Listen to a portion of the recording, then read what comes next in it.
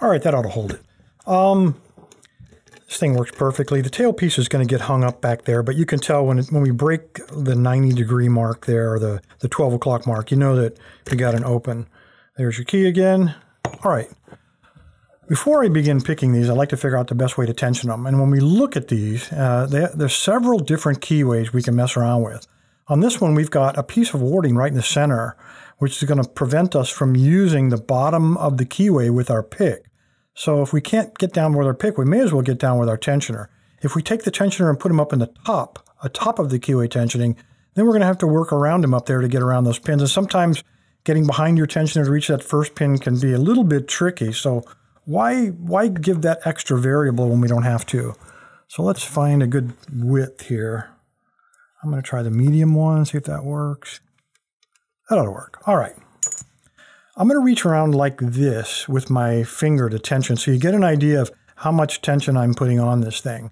Now I've drawn a mark right here, so if and when we get a fault set, you'll know immediately because those lines won't be perfectly lined up anymore. You see a misalignment. All right, the first thing we want to do, now remember this is full of pins, the springs are pushing all the pins now and all the pins are blocking the shear line. We want to change that. We only want one at a time to block the shear line. Now, we could go in there and we could just go ahead and start single pin picking and get them in order until finally we get a fault set. And at that point, the real picking job begins, because at that point, the lock will really start talking to us, telling us what to do. There's a way to cheat, though, to get a bit of a fast start. And that is, we use a rake. We're going to take the rake and let him do that initial hard work, so a little, very light tension, and we're just going to rake in and out until we get a fault set. When we get a fault set, we know that one of those security pins is caught in the shear line.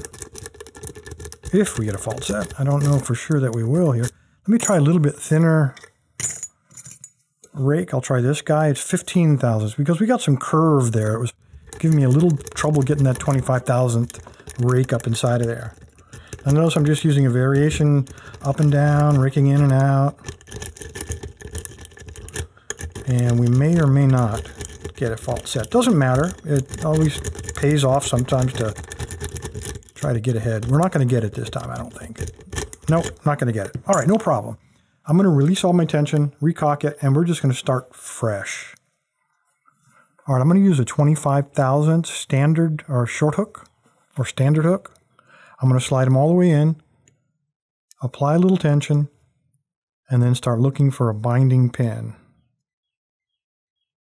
And if I don't find one, I'll apply more tension. Okay, now I'm not finding anything. In fact, let me change picks as well. 15 thousandths, same pick, but a little thinner to help me get around that curve. All right, a little heavier tension to force that first pin to bind. And there he is, pin 2. I felt a click. Okay, I'm on the last pin. He does not want, there we go, got a click.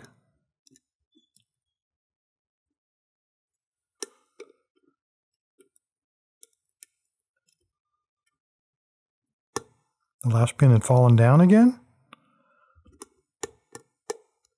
And notice now I've got a fault set. The lines they're misaligned a little bit. That tells me I'm probably hung up on a spool pin.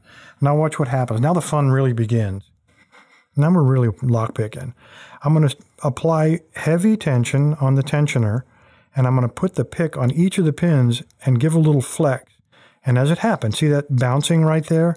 That tells me I'm caught up on a spool. So pin number 1 is definitely a spool pin. So let me get lined up on him. Try to do this through the camera. Now notice the line is now no longer misaligned because I'm forcing that spool through the shear line.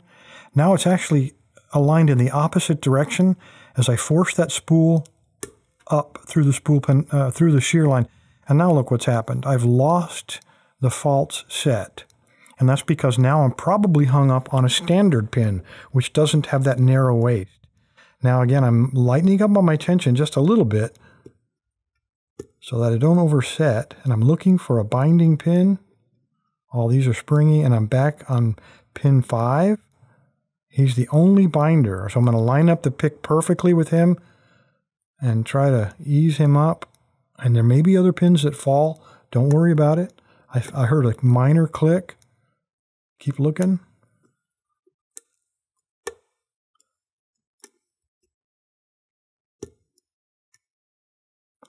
Pin 5 still.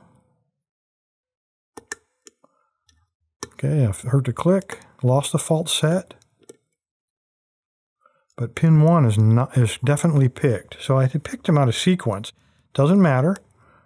We're well on the way, and we know we've got one spool pin beat. Okay, there was another spool pin, pin 4. And now, get my hand out of there so it's focused. We again have a misalignment here telling me we're on another spool pin. So let's find him. Pin 1 is still okay. Pin 2 is giving me very slight feedback. Let's keep looking just in case.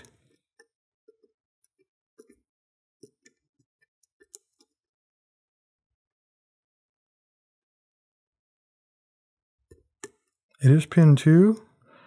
Notice we're getting counter rotation. Okay, I got a click, and now again we've lost our fault set. So let's keep looking. We're probably hung up on another standard pin, but we've beat 2 spool pins. So we're ahead of the game here a little bit.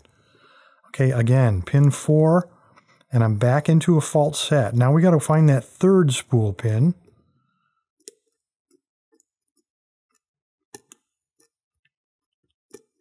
Where are you, you devil? This is a point not to get excited and start overdoing things. Okay, I'm on pin 2, it looks like. He looks like he might have popped back down. So let's notice how we're getting counter rotation. Come on, lighten up on the tension. Come on, let me get him lined up a little better there. Okay, again, I've got him now. I'm on yet another spool pin because we are not perfectly aligned. It's not a standard pin. We're on another spool pin. Let's just find him. Looking for counter rotation.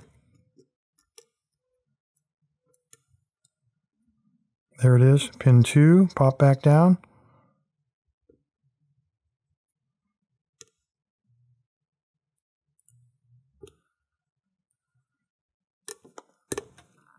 Okay, it's a little trickier than I thought. No wonder William said this is going to be a fun pick. Okay, we've lost our spool pin. We're on another standard pin, or at least the fat part of a spool. And there we go. So that was pin 5. All right, guys, there you go. Let's go ahead and gut this thing and see what kind of fun is inside of it. I know this is a long video, but a lot of you guys are beginning lockpicking, and you keep asking a lot of these questions. So this is a good chance to try to answer some. All right, I need a pinning tray. I need a screwdriver. I've got a key so I can lock him back. And I need, maybe not this guy, but one just like him. No, he'll work.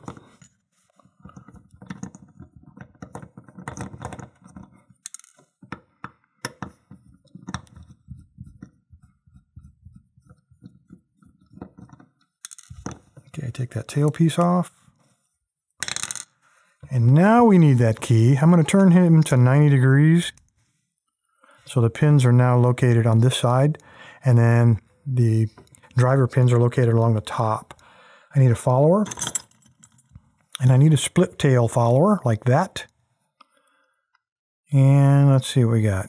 That's exactly what I want. Just shove them through there. And there you go. There are your 6 pins. Let's find out if this was intended as a challenge now. I don't think it was. I'll be darned. Look at that. I'm sorry. Yes, it was too. It didn't act like it. This acted like a standard pick. These are all serrated. 1, 2, and 3 are serrated, and number 5 is serrated. 6 and 4 are smooth.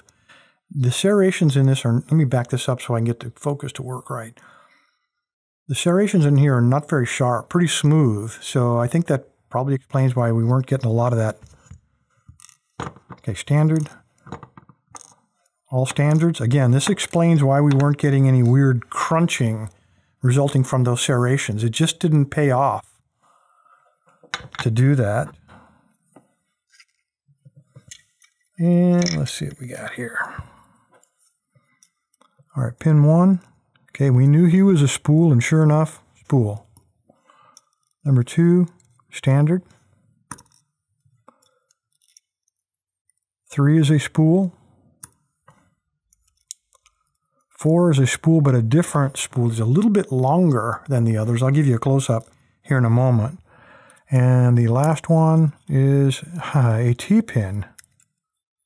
So it's kind of like a spool that's been cut in half. Oh, no, he isn't the last one. One more, sorry. And this one is...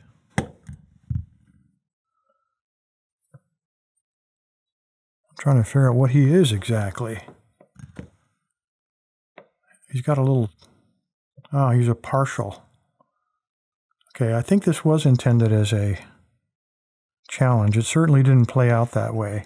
He felt almost exactly like a stock. I think that split pin on the very last here that broke apart, let me use my thumbnail. I don't think he came apart as probably was intended. He acted more like a standard. Anyway, there's what you're looking at, guys. Basically, I'm going to call him a standard, and even though he isn't, I'm going to call him a standard. I don't think he broke apart. So we're dealing basically with spools, or let's see, 1, 2, 3, 3.5 spools and 2 standards. Well, there you go, guys. That is how you attack a Corbin. This one turned out to be a little bit odd. This actually is not a true spool. This is a mushroom.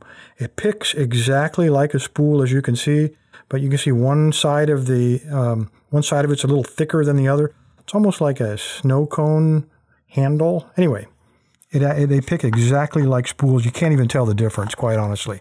Anyway, guys, appreciate your time. Stay safe, stay legal. William, thank you, sir, for this not quite standard Corbin Russwin. Thanks, guys.